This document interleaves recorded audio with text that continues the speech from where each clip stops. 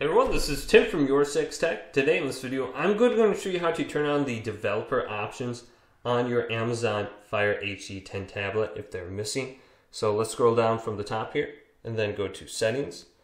Then scroll on down until we get to Device Options right here and select this. Now under here, we want to go to where it says About Fire HD Tablet and select it.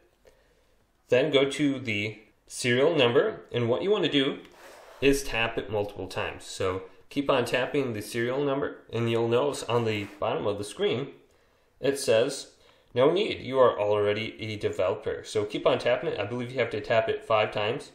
Then when you back out of this screen, we will have the option for developer options under About Fire HD Tablet now.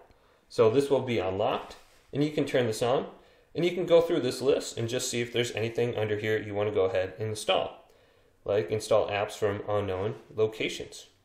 So hopefully this video did indeed help you out. If it did, leave a big thumbs up and subscribe to my channel down below for more checkout videos coming up next on YourSixTech.